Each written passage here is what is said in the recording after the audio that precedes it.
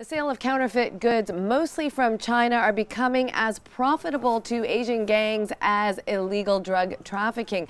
I'm Deborah Kahn. Joining me now is reporter Caroline Henshaw from Sydney. Okay, Caroline, I know that goods include everything from shoes to handbags, but I want to talk about the illegal trade in pharmaceuticals. How much is this trade growing? Well, that's a very difficult one to actually break down, you see. Definitely when I spoke to the UN yesterday, they said that it was rapidly rising, but putting a real figure on this stuff is incredibly hard. If you think about goods in general, everything from shoes to handbags, they reckon that that ports and customs officials in places like the US and Europe only stop maybe 1.25% of the amount of illegal goods that are actually coming into the country. So when you start talking about pharmaceutical goods, we're talking about things that can be bought on the internet, that are small, that can be shipped in envelopes even. It's much, much harder to put a figure on it. I mean, the OECD has done research in the past that estimates about 2% of all trade flows are counterfeit goods. So if we apply that, we're certainly talking in the billions. Okay, and when we say counterfeit drugs, what exactly do we mean? Are these copycats of pharmaceuticals that are on the market that are being produced for a cheaper cost, or are they medicines that really just don't work and could potentially be dangerous for human consumption?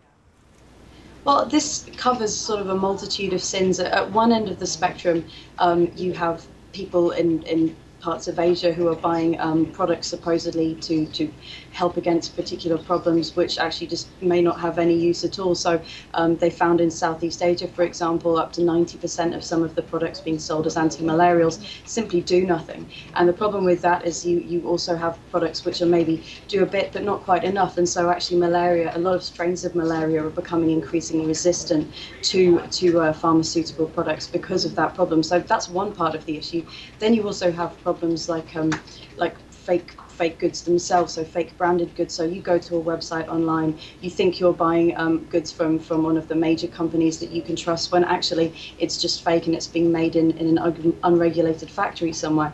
And I was actually speaking to Pfizer, one of the world's biggest pharmaceutical companies, yesterday, and they were telling me that since 2004, when they set up this massive kind of anti-fake, anti-counterfeit product excuse me one second, anti-counterfeit product launch, they've stopped more than 80 million fake doses of their products, and in those they've managed to find really quite dangerous goods, sometimes even rat poison, brick dust, lead-based paint even. So these are goods that you don't want to be buying, and you know, especially if you think that you're spending money on reputable goods, you don't want to be spending your money on something that could potentially cause you harm.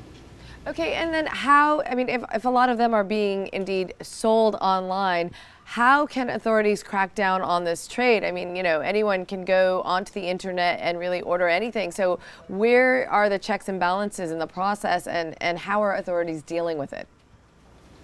It's a difficult one, as I say. One of the points the UN made at the release of this report yesterday is that they hope that by putting this information out into the public domain, they will encourage authorities to work together more. And the only way that people will be able to stop this kind of problem is if authorities from countries where items are made and where they're bought and through transition markets, people really work together to try and stop this.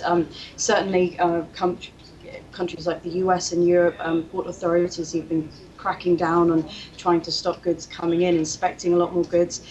In some of the higher value industries, they're also putting particularly electronic tags on things that make it harder for counterfeiters to ship products, because it shows that they're that where the goods have come from, and they can be electronically traced a lot more easily. So those kind of issues, issues that are being addressed through these new initiatives. But I think that one of the points the UN made very clear was that these are difficult problems to solve, and because the criminal gangs often will have a finger in every pie, if you squeeze on one particular market or one particular commodity, they will be able to shift very easily to start making profits elsewhere. Okay, thanks very much. Reporter Caroline Henshaw joining us from Sydney. For more on Caroline's story on the illegal counterfeit goods trade, you could go to WSJ.com. I'm Deborah Kahn.